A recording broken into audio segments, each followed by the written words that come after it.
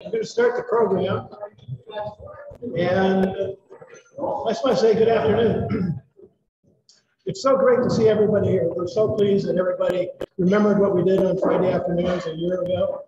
So it's great that you've been able to come out and join us, even with the Delta virus. Our last lecture was in May 2020.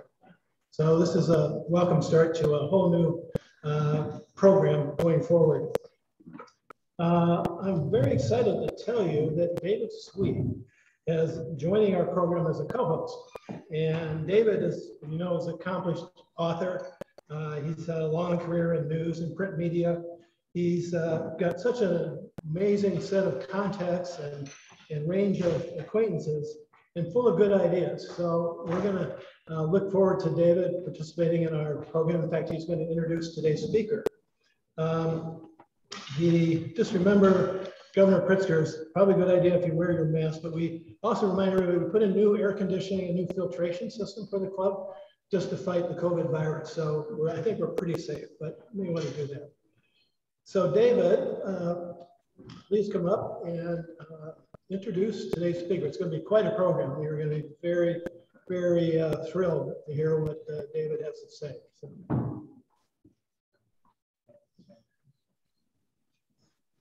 Thanks so much, Jen. This is going to be a great event. I guarantee you that. And I can't think of a better event to kick off our 125th anniversary celebration than to welcome back the medal that Alex Smith won here at the 1906 US Open, and as well to introduce and bring the person who brought the medal across the Atlantic Ocean, David Mackesey, the historian for Carnoustie Golf Club. And before I turn it over to David, I just wanted to mention a few highlights of Onwentia golf back in that era, because we were truly on the national stage then. We were an incredibly important club across the country in terms of golf. The first three winners of the U.S. Amateur Tournament were all Onwentia members. One was Charles Blair McDonald, and then H.A. Wiggum won twice. And then in 1899, despite the misgivings of people from the East Coast, Onwentia hosted the U.S. Amateur. And it was a very popular event, went off without a hitch. So, we were just huge on the scene. And then in 1906, to host the U.S. Open was really spectacular.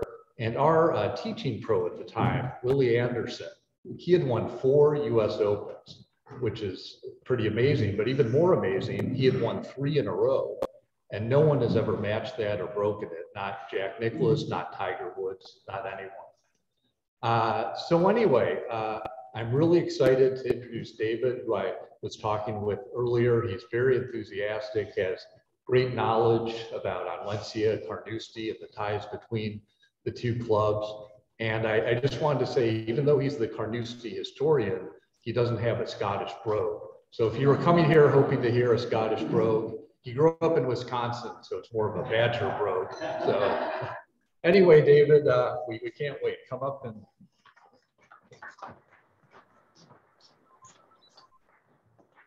All from the Lake Forest. Very much. Now, I do have an accent. I'll be clear. My accent is criticized often in Scotland. Wonderful. Help me in this afternoon. Understand me sometimes. They don't understand why I don't have that brogue, but I think in this audience I'll be fine. So thank you again. It's wonderful to be here. I am an old-time Lake Forest resident. I spent 2 years here in the middle 80s, and as a Wisconsin born and bred young man, it was hard to be in Lake Forest in 1985. I like the Green Bay Packers, and the '85 Bears were very good to us. So, but with a name like Mackesey, I could get a restaurant reservation. I was just telling the table, because I could just mispronounce my name to Mackesey, and I got reservations everywhere in town. So 85 is a good year for that. But it is an honor to be here. To Carnoustie Golf Club, this matters a great deal. This club is different than most clubs. It is the original artisan golf club, which means that back in the day, 180, 190, 200 years ago, a golf club was generally someone who was royal, ancient, landowner, had resource, could afford a golf ball that was made by stuffing feathers into leather. They could afford a golf club made by a bowmaker. and they could literally spend time on a golf course. These weren't those people. These were a group of people who worked the land, they worked the sea, they were blacksmiths, they worked in factories. And so these people, these artisans, created a golf club in 1842. And it was the first artisan golf club. And so the first for the working class as a golf club. So when this club started, it ended up creating something that was unique in golf. And then with these artisans, you had the true practitioners in golf. They became club makers.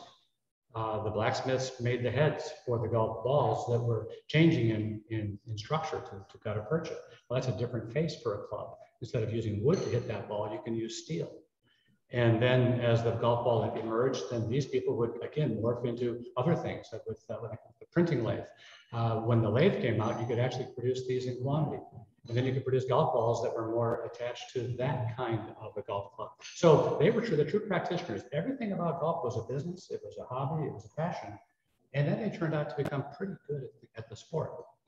So this club, you can see this picture from 1900.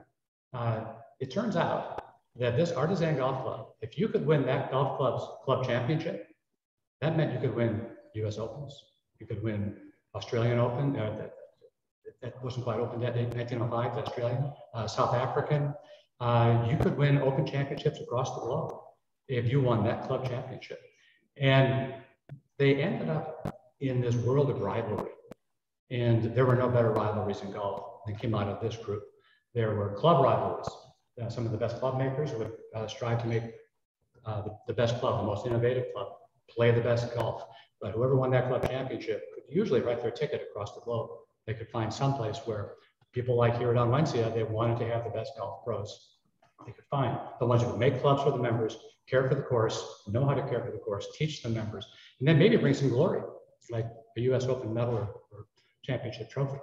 So this group had member rivalry, but they also had family rivalry.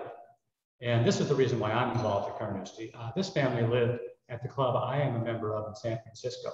Mom, Dad, we built them a cottage. The last 25 years of their life, we were their adopted home in America. So Mom and Dad had 5 boys that survived into adulthood, 5 children that did not and are interred in Carnoustie.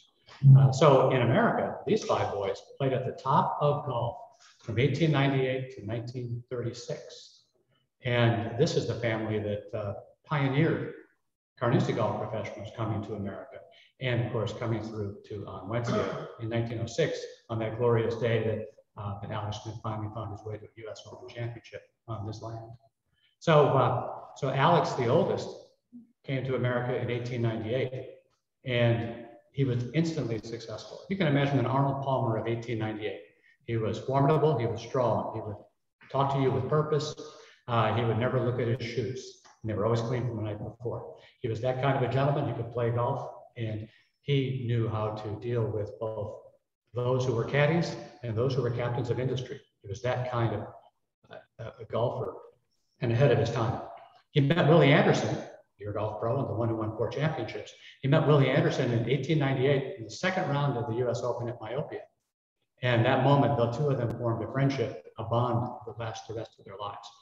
And it turns out that wherever Alex Smith and Willie Anderson showed up, a golf major appeared because the best 2 golfers in America were there. So everybody else came. And then they'd have a purse, and then they would have the competition. So they had sibling rivalries because the young man on the left-hand side of Alex, who's on the right, is Willie. So Willie Smith followed Alex 8 weeks later, went to Shinnecock, and then the next year came here to Chicago. And he went to Midlothian. And Alex, of course, was here in Chicago at Washington Park. And Willie wins the US Open before Alex does. He wins it in 1899 by 11 strokes, the largest margin of victory ever, finally broken by Tiger Woods at Pebble in 2000. So Willie wins the US Open in 1899. Alex got second in 1898. He's top 5 in 1899. Alex gets second in a playoff to Willie Anderson in 1901. And then he gets second again in 1905 to Willie Anderson. All those tournaments he was leading coming into the last 36 holes. And all those tournaments he ended up second place. So you had a sibling rivalry, and you had a rivalry with Willie Anderson. You also had a rivalry with the grip in a golf club. Alex gripped it like it was a baseball bat. A lot of Chandler Egan did. Willie Anderson did. A lot of the players used the interlocking grip, the one that Harry Varden thought was the right kind of grip. So there was still a rivalry there. There was a rivalry between St. Andrews and Carnoustie. You had a St. Andrews professional. Carnoustie came here to Onwensia, and they called it a club championship. And we'll get to the results in a moment. But there was also a rivalry with golf balls. B.F. Goodrich dominated the golf ball manufacturing business. They had the patent on the Haskell, the rubber core ball. So they literally were everything in golf. Goodyear Tire and Rubber couldn't stand that. So they went innovatively and created a golf ball that was pneumatic. It had pressurized air inside of it. And that's fabulous. But once in a while, the tire does blow. So, and the rule is once, if that ball did lose its air, you had to play the biggest piece to the hole. Then you could replace it after you hold out. So you had a Silk, you had Goodyear's golf ball, you had Goodrich's golf ball, you had interlocking grip, you had a baseball grip, you had Alex and Willie, you had Carnoustie against St. Andrews, you had amateur against professional, and you had homebreds against those who came from overseas. Then you had Chicago against New York. Right? In 1898, Chicago brought in some of the best golf professionals from Great Britain because they were sick and tired of New York dominating golf. By 1899, Chicago was the center of championship golf. And Willie Anderson, along with his brother Alex, along with Folis, Brett Hurd, they were winning all the championships. That U.S. Open trophy, the original, spent 1899 in Chicago, 1900 in Chicago, 1901 in Chicago. In 1900, literally, that trophy, Harry Varden won it, but he couldn't take it back to Great Britain. So it went back to Midlothian for a second year because David Bell from Carnoustie was third, but the top American resident finisher. So Chicago was knocking it out of the park, and New York was in a subordinate position. So you had all these rivalries going on in the middle of this golf tournament. And so we get to 1906, and Alex Smith decided that they all came back from Mexico, from the Mexico Open, and they came back to the States. And in February, he went to Ohio to talk to the folks from Goodyear. And they convinced him to try this pneumatic golf ball because they improved it. In 1905, the golf ball was simply pneumatic. It was simply hollow core with 1,200 pounds of pressure. And in extreme temperature, it just simply wasn't going to work consistently the way a professional golfer would have to have it. So in 1906, they put silk around it. And they changed it from pneumatic to silk pneumatic. So now it could hold up. So Alex went to Columbia and won a tournament. He went back to Goodyear in Akron and said, play it again. I said, I'll play with your ball. He came out here and won the Western Open with the silk pneumatic. And then he came here. And Willie Anderson still playing the rubber core. His dear friend, Willie Anderson, still playing the rubber core. And to know how dear that friend is, this is 1900 in January in Oakland, California, where they played together in a tournament where they traveled together in California. This is Alex and Willie playing in 1905 at the inauguration of the Metropolitan Open. They tied, they went to a playoff, and Alex actually prevailed. But Willie had won 4 US Opens. Alex couldn't win the US Open. So here at Onwensia in 1906, the world of golf was coming. All these rivalries were going on. And there's the boys. Willie, Alex, and Willie Anderson, and Fred McLeod, who was here in the Chicagoland area. So these guys were all going to play, they believed, for the championship. Only Alex of this group was playing the silk pneumatic. Now, Nipper Campbell from Brookline was playing with it. Robert Simpson was playing with it. The Nickel boys were playing with it. A lot of guys were playing. James Maiden was playing with it. So there were a good dozen top golfers playing silk pneumatic, but only Alex could hit it well. Now you got to go to Goodyear and say, why were they so interested in this? And what made the golf ball special? And they said, here's the list of things that made it special. It would go farther on the drive. It would go straighter on the drive. It would roll better on the fairway. It would have more feel towards the green. It would roll the green better, and it would fall in the cup easier, and it would stay in the cup. That's not bad. They sold me. Now, maybe there's a little puffery in there. Maybe they kind of oversold it a little bit. What they didn't tell you is that if it did get too cold or it did get too hot, then you did run the risk. And if you change the golf ball, now you're going to be in that spot where now you've got to hit 2 different golf balls during the round. And these golf balls play completely different.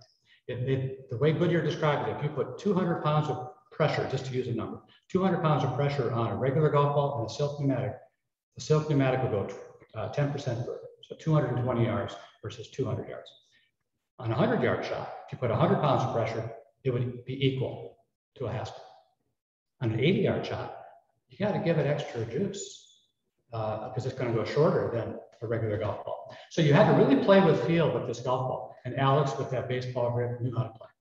So he comes here to Valencia, and he'd been here often, right? He was here in 1898 in a professional tournament because he played here when he was in Chicago. He played against Freddie Hurd and Folis and with your guy James Anderson. They played a tournament here for $100 in 1898. He caddied for one of your members. Alex caddied for one of your members in the 1899 Amateur Championship, Walter B. Smith, because everybody wanted to have the professionals as caddies. He grew up as a caddy.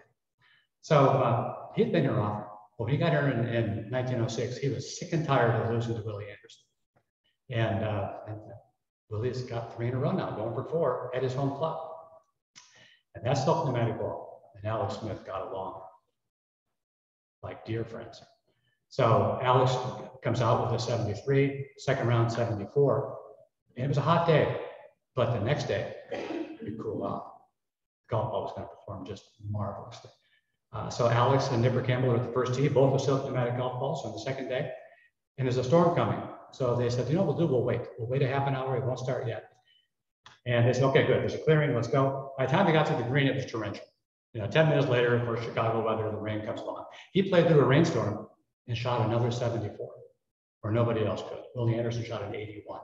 So he was ahead by 2 strokes when he started the last 36. And he finished 7 strokes ahead of his own brother, who finished second, Willie Smith. Third place was someone Alex knew very well. His wife's name was Jessie Maiden. And third place was his brother-in-law, James Maiden. So first, second, and third at Valencia in 1906 on June 29th, it was a Carnoustie Golf Club Championship at Valencia. The US Open, the top 3 finishers were Carnoustie Golf Club members. And then when it came to St. Andrews had 3 guys in the top 20. Carnoustie had 8. And so this was top of the mountain for Carnoustie. Valencia meant a great deal to the club and of course to Alex Smith. So Alex Smith earns a gold medal. He gets it with the silk pneumatic golf ball. The silk pneumatic golf ball now is the rage across America. If Alex Smith can play this, I want to play it. Well, the same thing happened to Willie Anderson. He said, you know, if I want to beat Alex Smith ever again, I got to start playing with that silk pneumatic golf ball. So Alex convinced him, and he talked to the guys at Goodyear, and then Willie became the paid sponsor of the silk pneumatic. And Willie came back here a month and a half later and shot a 69. And so Willie, his dear friend Alex, and he both played with the silk pneumatic for the rest of that year. Following year, there were more improvements, but Great Britain wouldn't allow the silk pneumatic to be played over there. They had rules against it. They had a different size, and they wouldn't allow it. Alex did not defend his 1906 US Open title. He went to Great Britain instead to play the Open Championship, which was in the same week as the US Open. So Alex didn't defend his 1906. He went to Great Britain to play. Willie tried again, and Willie actually never did win another US Open, but they remained friends till the day they died. But on this course, Willie Anderson set the course record with the silk pneumatic. So this medal, Alex was a man of purpose. He didn't grow up on a golf course. He grew up like a lot of people in Scotland, not the romantic part. He grew up in the industrialized slums of Dundee, Scotland, which meant that you worked in a jute mill, which was what we know as burlap and rough, coarse materials. This was so rough and so coarse, and that the plants reflected it. And this product coming in from India would be pulverized, repurposed, and then created into a fabric. At 10 years old, that was your path in life in industrialized Dundee. So at 10 years old, Alex Smith was going to become a factory worker, what they call a half-timer, half-time in school, half-time in a factory. With the benefit being that the smaller the human, the closer the machines can be and the more productive the plant.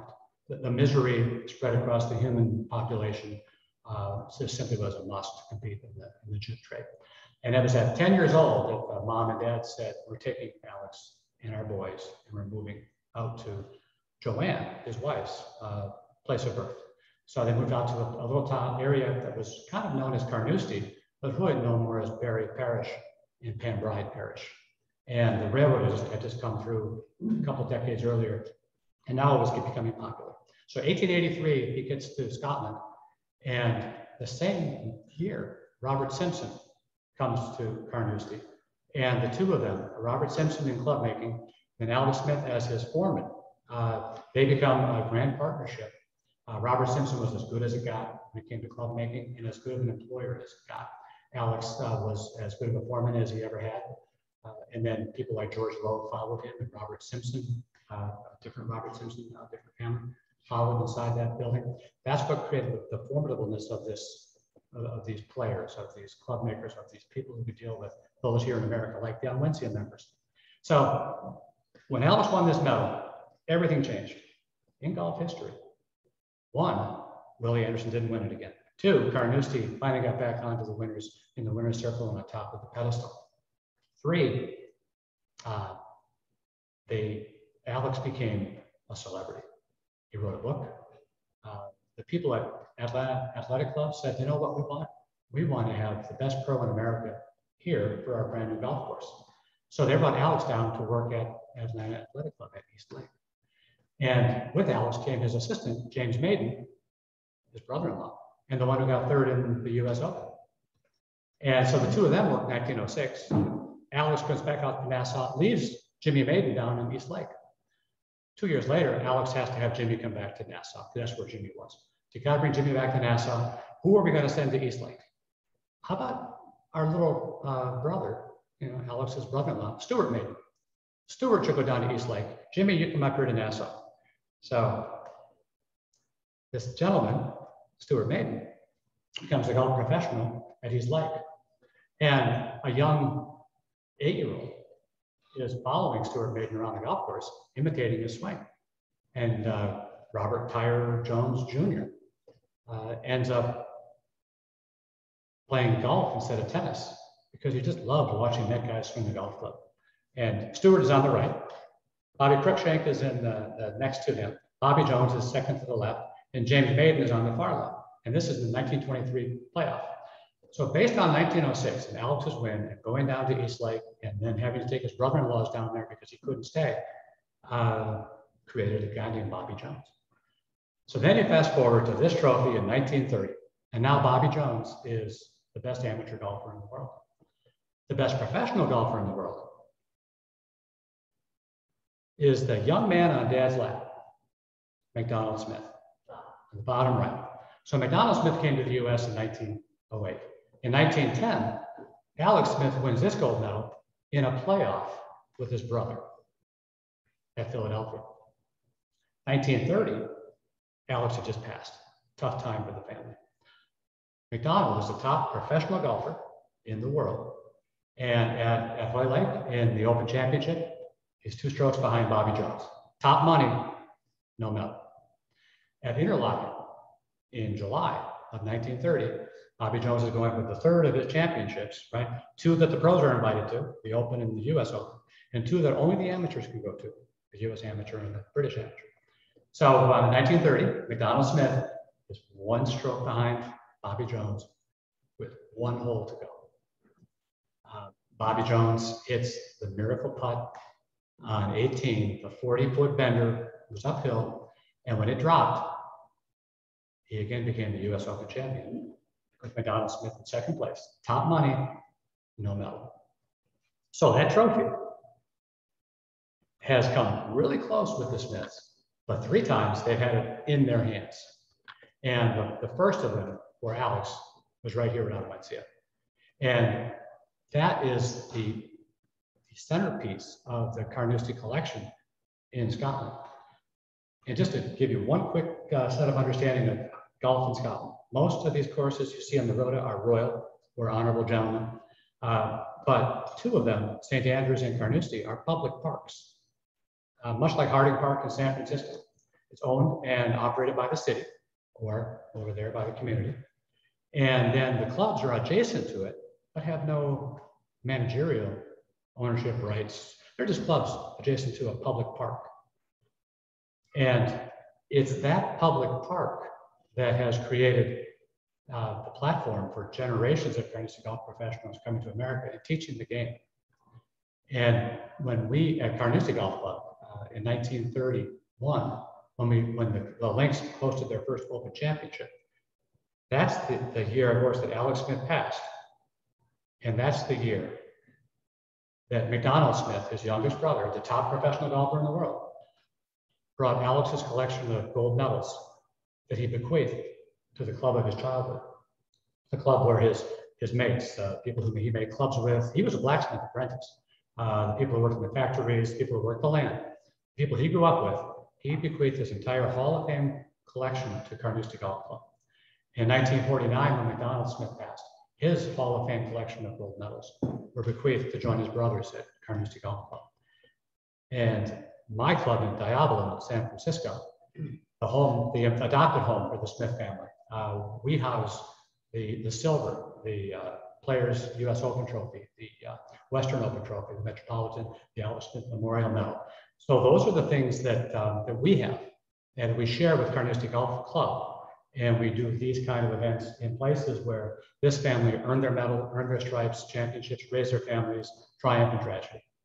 So this today here at Wednesday is so important to us because we get to tell the story of a grand champion, one of our grandest members, and the thing that we have that physically manifested Alex's 1906 gold medal that he was presented here at Wednesday. So that is the Wednesday portion of what I wanted to share today.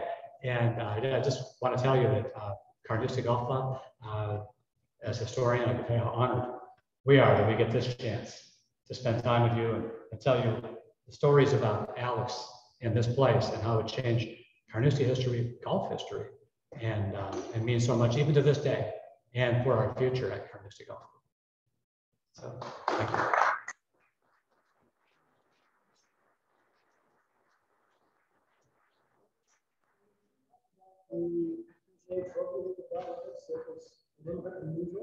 Yeah, I did bring two things that's all that relates to on Wednesday. So the silk pneumatic golf ball, the medal, and then your replica course trophy. Because if you host an Open, US Open, you get to have one. If you host 10, you get to have one.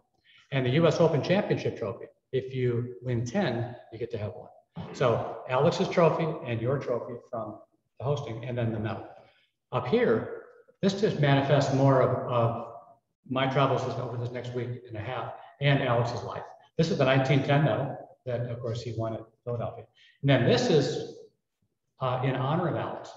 So Walter Hagen, I don't know if many of you know about Walter Hagen, but he was grand, right? He's the one that would spread out a tablecloth at the first green or first tee and have caviar because he wasn't welcome into the clubhouse. He had real panache, real style. He would drive a limo up and say, "You won't let me do that, so I'm going to eat my meal and my champagne in my limo."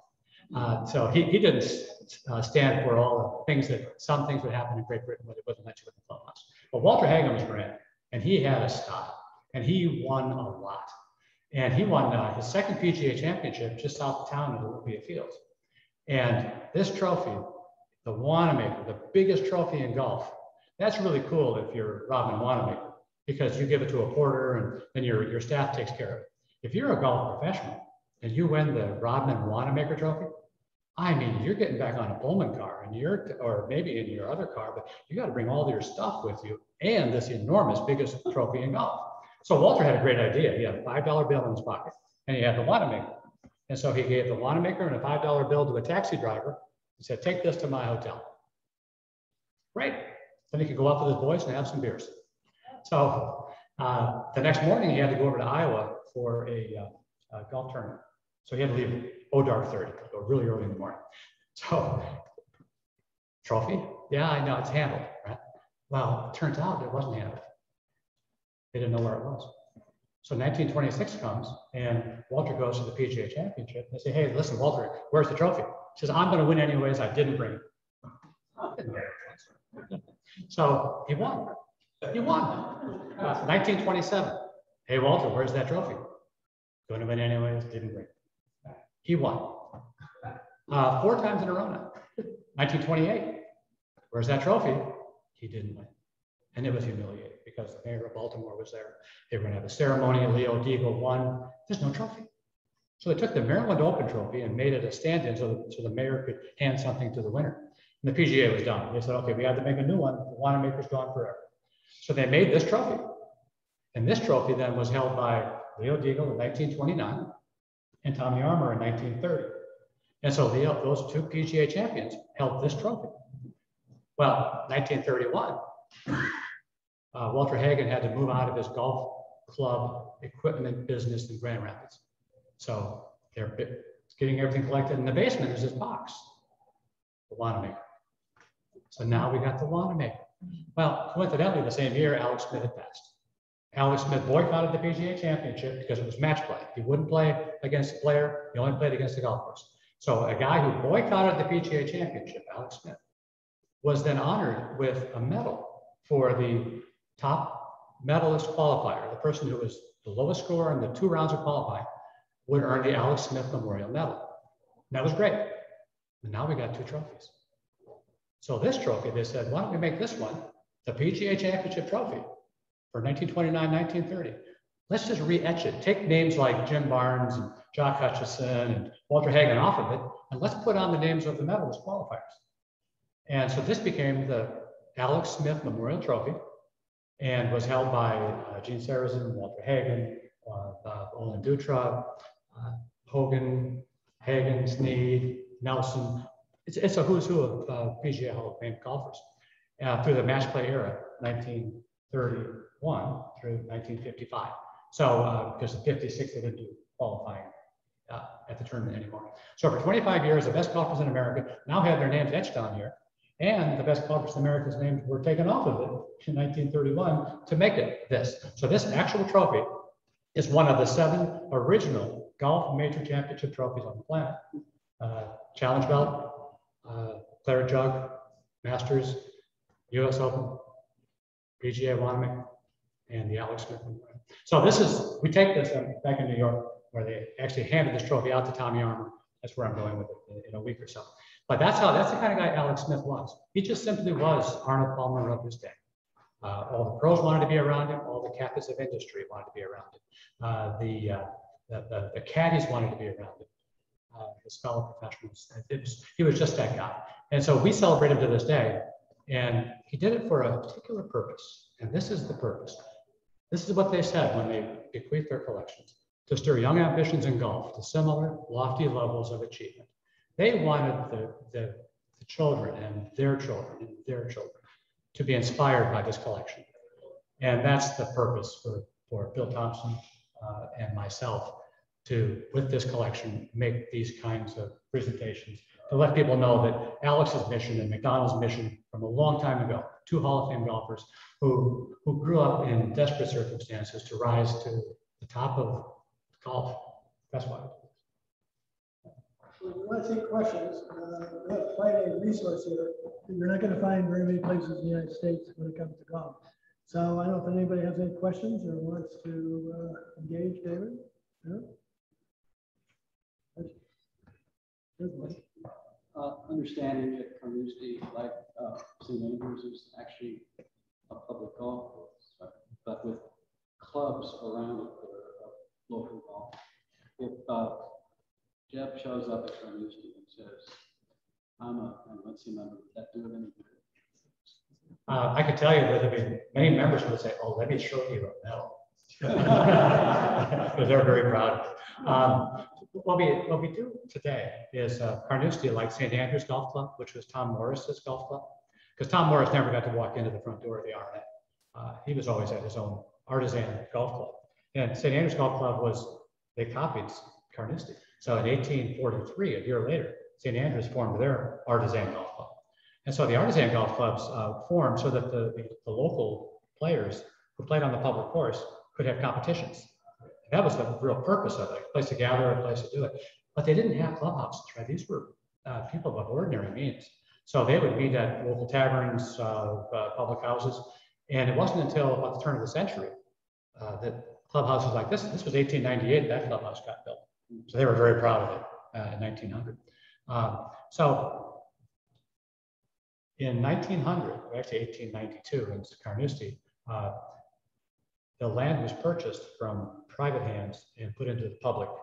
And with that came the rules that if you live in the town, you can play. And then they formalized the rules over time. So now it's gotten to the point today where if you live in Carnoustie, own a home in Carnoustie, you can apply for what they call a ticket. And a ticket allows you opportunity to play on the golf course. Now it's like a Green Bay Packer ticket for season tickets for us. You have to wait a long time. But for those who have a Carnoustie championship ticket, they can play during member hours. So Carnoustie has a couple hours in the morning, part-time in the middle of the day, where people like us can't play it because it's member times. And so there are occasions where if you call up the captain and say, hey, listen, I'm coming over, is there a chance to play? He'd say, go on and buy your time and do it like you normally would. And if we end up in a chance where, because they only book those 5 days, if we have a chance to play another game together, maybe we will. Right? So it's just that soft and light. But what we've done is there are 200 now overseas members for Carnoustie Golf Club. And those overseas members, like up in Economowalk or in New York where I'm going, we play our own clubs here. So if people from New York are coming to San Francisco, they always make a day to come out to Diablo because there are fellow Carnoustie Golf Club members at Diablo. And if I'm in New York or some of our members are in New York, they'll go to Nassau or Waikiki. And so that Smith Society, we call it, we have that kind of here in North America. In St. Andrews and Carnoustie, those are really hard. When we travel, we always get our times. We buy them like they're sold. You know, and they're hard to get. But for members, they have that. There's an occasion they can have a guest. Yeah, but they are public parks. Have you ever been able to talk to any living descendants of the Smith family, or are they anyone visiting? Only 2 got married. Only 1 had children, and then the line ended. Yeah. So they as wonderful as they were, they lived in a time when their profession made it very hard to live a regular life. Yeah, but Alex did, and he had 2 daughters. Yeah, but yeah, there are no descendants now. Yeah, the Maiden family does that. I have a question. Your dissertation about the Silk Pneumatic Golf Club is interesting because apparently before your presentation, my friend and I were having a similar discussion on golf balls, which one we should play, how it would help us, and all this sort of thing. Right. Did this Silk Pneumatic Golf Club, are there any surviving examples of it? I have one here on the table. And do they have dimples on it? It does have. And did it really work? It really worked. It really worked. Here's the story of why the pro stopped playing it. So 1907, Nipper Campbell was playing it, and he's 1 stroke off the lead. And on the third 18-hole round, on hole number 5, people turned their heads because there was an explosion. The ball exploded. And so the biggest part ended up in the bunker. He had to play it to the hole. It took a 7 on a par 4, but he had gotten pars on the other 3 times or bogey. They called it bogey in the day.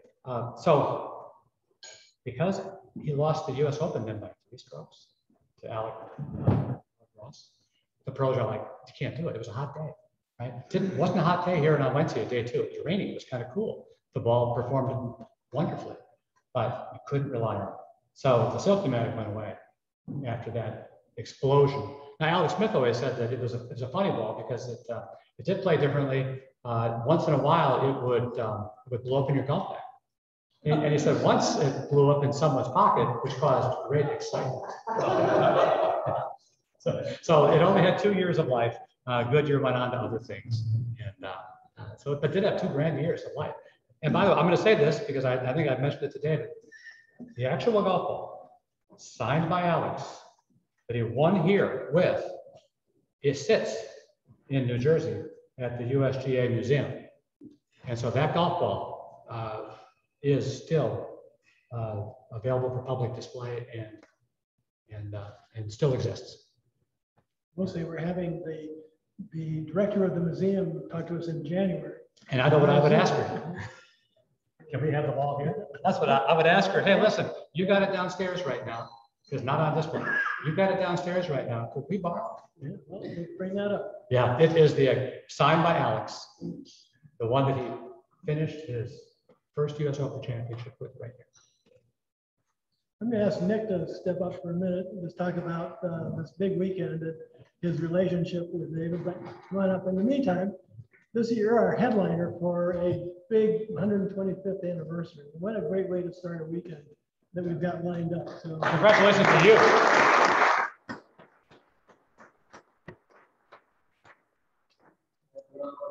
I only invited him because he's also a fountain of golf memorabilia and history. And I know you guys have talked about. Yeah, we've been pen pals, sort of phone pals for quite a while. So and we took a group across to Carnoustie just a couple of years ago.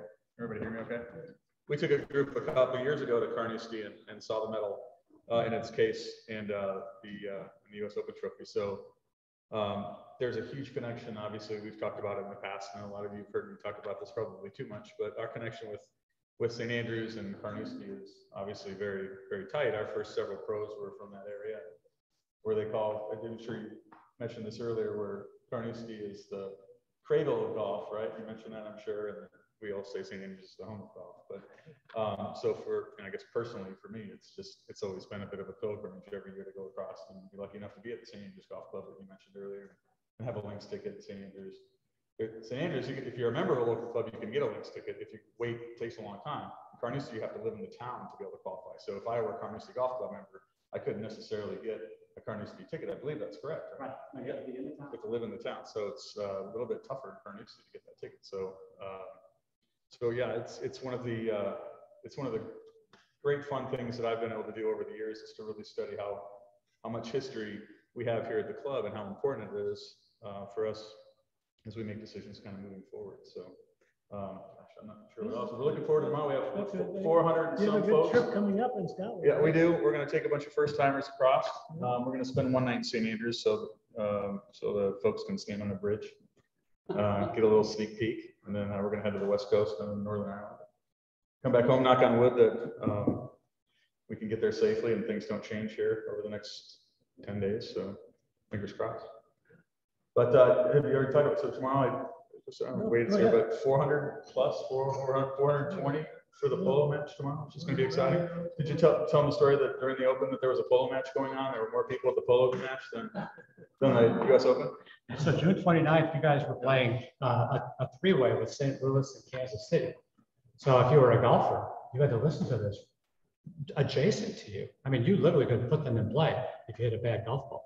But there was a greater crowd for the polo match by far than there was for the golf match. Although the golf match crowd was pretty good. But yeah, you guys, when it came to polo, there was nothing better on Wednesday. Yeah. Well, David Sweet is the person who organized all this. David, any comments? It's been terrific, and what a great way to start the weekend. David was orchestrating, and Jerry's going to ask you a question here. One quick question. Is the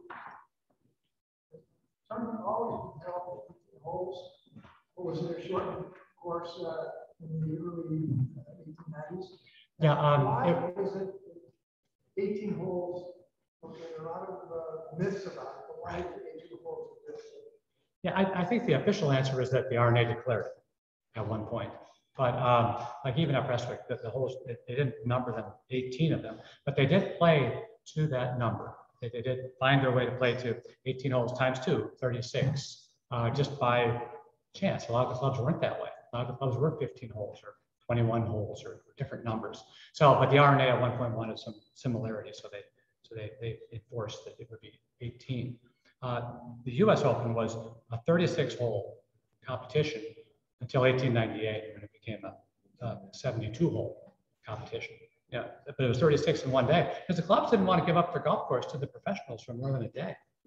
And then they said, okay, 2 days. And then sooner or later it was, okay, we give you 3 days. But even this medal has the wrong date on it. Because when you make a medal for US Open Championship, you make the front, you make the back, you make the club, all the notes and the date. And then you etch in the name at the very end. So like with Alex, you can see that the date was already there. Just the Alex Smith was put in. Well, in Philadelphia, they went to a playoff. And so they already had the date in there on a Saturday. But they also had member play on Sunday. Sure, you're not playing on Sunday. So they played on Monday. But the date is still Saturday on the medal. But yes, it was always 18 holes, just by tradition. And then it became enforced in terms of governance. Any other questions? Well, David, that was fantastic. Thank you so much for being here. What a compelling presentation. And we all appreciate it. It's the best way to start our 125th anniversary weekend, I can imagine. And I just wanted to check if you're available for the 150th anniversary celebration. We still have an opening. So. God willing. But anyway, thanks for everyone for showing up. I hope you all learned a lot and enjoyed it. So thank you.